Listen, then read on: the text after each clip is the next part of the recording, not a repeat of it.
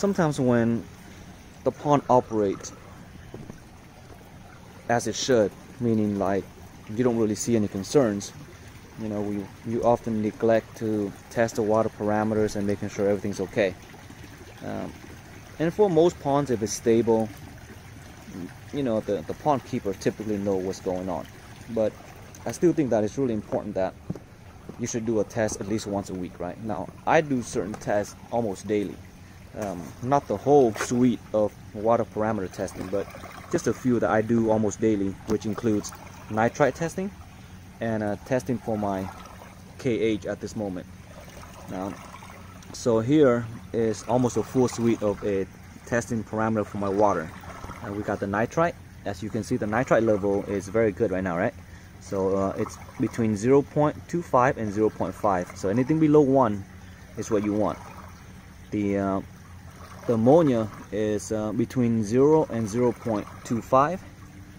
The nitrate is around, well, the nitrate, I want to say it's between, see, it's kind of hard to see, but technically it's between 0 and 5 ppm, which is very good. Typically between ammonia, nitrite, and nitrate, a lot of people often have a lot of nitrate. And I think the reason why is because they just don't have enough surface area in their media for algae or other stuff to take it out. But because of, you know, I got almost 100 cubic feet of filter media for a small pond, so pretty much gets consumed easily. And then here's my pH, and my pH is now on the higher range. You see, before it was at 7.5. now it's closer to, or I should say, it looks like it's above 8. And the reason for that is because I've been purposefully and intentionally increasing the calcium carbonate content in my water. And I'm going to do the KH test right now, because this is a really important parameter that probably not every pond keeper or koi keeper looks after, but testing for carbonate is important, because the carbonate is used in pretty much all of the biological processes that's happening in the pond. So everything in the pond is taking away the calcium carbonate. So having more doesn't hurt. It's having less that's when you run into all kind of trouble. So I kind of have an idea of how many drops I should put in. So rather than just doing one and keep shaking it, I'm gonna start by going straight to 9. Okay, so here we go. 1, 2, 3, 4, 5, 6, 7, 8, 9. So that's 9. And then I'm gonna do a little, just turn it upside down. You see, it's still blue, right? So it's got to turn yellow. Here we go. All right, we're gonna put another one. My goal is to get over 200 ppm of calcium carbonate. So that's 10. Now if it's 10, that means I get about, if it's turned yellow, it means I have about 180 ppm. And as you see, it kind of turns yellow already, right? So there we go. That is about 10 degrees of hardness for KH. Although technically this is probably going to be between 11 and 10 actually, since it's not fully yellow yet. Let me show you what it looks like if it's completely yellow. So guarantee the next drop is going to bring it to yellow. There we go.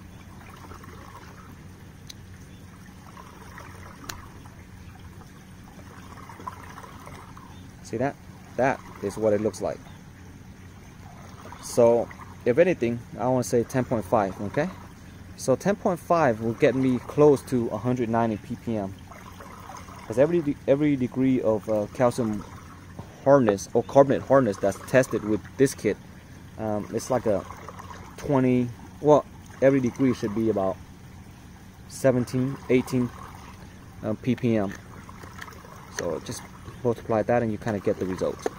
All right, so let's talk more about this stuff. The calcium or the carbonate hardness really helps with a lot of the process in your pond, right? We're talking about mostly nitrification in case of the pond. But it's used by things in the pond, all different organisms, but mostly it's used by the nitrification process. So anytime I feed a lot, and I notice if I feed a lot consistently, when I say a lot, I'm talking about like more than 10 times a day, the KH drops because it's getting used up in the nitrification. And for the longest time, my pond was between 5 and 6 degrees of KH, which gives me around 80 to 100 ppm of calcium carbonate. And I thought that was good enough, right? Because as you can see, I got nothing but oyster shells and kept it kind of stable. Even in those white bins, I got oyster shells. So I got a lot of oyster shells. So everything was stable, but even then, like the KH was continuing to drop. And if I didn't increase it, I guarantee you the oyster shells, which I originally thought was going to be sufficient, but turns out the bacteria seems to prefer the free-flowing carbonate inside the water versus the shell itself. So it's just probably easier for them to just grab it in the water.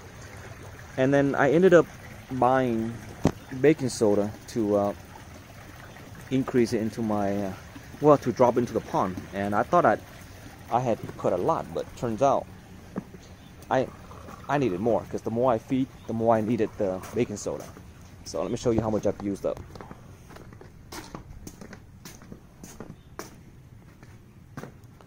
So here is a bag of pure baking soda purchased from Costco, right? 13.5 pounds. I've used more than half of this already. And if you look at the back of the label right here, you kind of see how much should be added. 1,000, well, so this is assuming 10,000 gallons of water. And if you notice right here on the left field or column, every 20 ppm interval, you add 3 pounds, right, of baking soda to bring it up. And there, the label says 110 ppm or higher, don't add baking soda. So they're just assuming you're using this in a swimming pool, which is fine. But for us, when a koi pond user, just ignore that part. So basically, my pond is about 3.7, well, 3,700 gallon or 3,800 gallon. So roughly about 1.75 pounds for every 20 ppm difference. Because if you notice here, well, actually, I should say that maybe about slightly more, maybe slightly less. I should divide this by 3. So I should only be using about a pound or 1.25 pounds for every ppm increase, right? For 20 ppm increase. So I started around 80. So to get to 200, I should be adding it about 6 more steps, right? So if anything, it's just 7 or so pounds of a baking soda. Well, I've used almost 7, if not more than that, and my ppm right now at 10.5 degrees, slightly still less than 200 ppm. So, and I've been adding a cup of this like continuously for the last 2 days, and I added it a cup for every maybe 6-7 hours, and I still can't get it over 200 ppm. So either I'm feeding too much and they're eating all of my calcium carbonate, or something else is going on in the pond that I'm not aware of. But I'm way more than halfway done with this bag, and still not enough in my pond. So I'm gonna go ahead and get another scoop. This is what it looks like right here. So this 1 cup is actually, now it's not a pound, but it's still pretty substantial right now. Gotta be at least a good 6-7 ounce. So what I do is I just add the baking soda into my filter line right here, and it dissolves super fast. Like, for example, like even if I drop it straight in the water, look how quickly it dissolves. It can't even see it after a few seconds.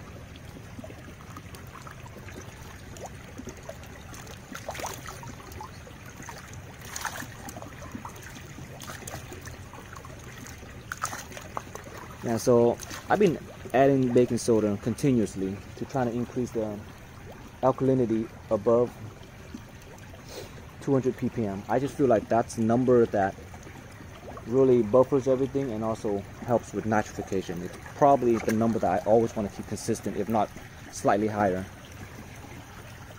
And I think it's really important that if you are feeding a lot, that you're doing this, because guarantee if you are not putting in more baking soda into your pond, your whole nitrification process slows down, and just everything just goes bad. So keep an eye on that. Make sure you're testing it with the kit, and you know, every week, twice a week maybe, just drop in maybe a cup of this stuff. Really helpful. And look at my my pond's got a lot of foam. My foam fractionator is working, but I've been feeding a little too much. And although it's hard to see in the video because of early morning reflection from and just no direct sunlight, but I can still see the bottom of the pond if I look carefully enough. So I'm not concerned with water quality. It just has a lot of foam, which is getting taken out by the fractionator daily and nightly. And then after a few days, when it starts taking out all the foams, and it will just stop. It'll stop for a few days and then it will go back again.